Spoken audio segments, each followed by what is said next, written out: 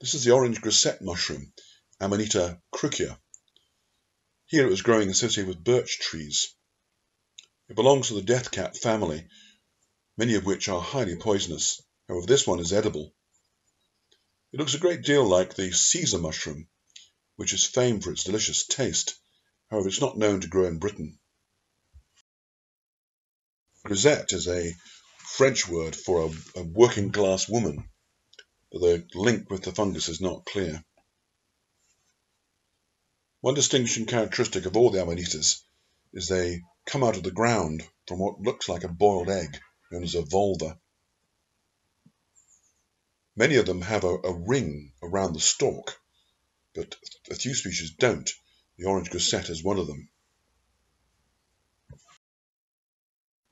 Many fungi seem to appear above ground very rapidly, as if they've grown very fast. What's actually taking place is usually after rainfall, they're taking in water and pumping up their cells and expanding very rapidly.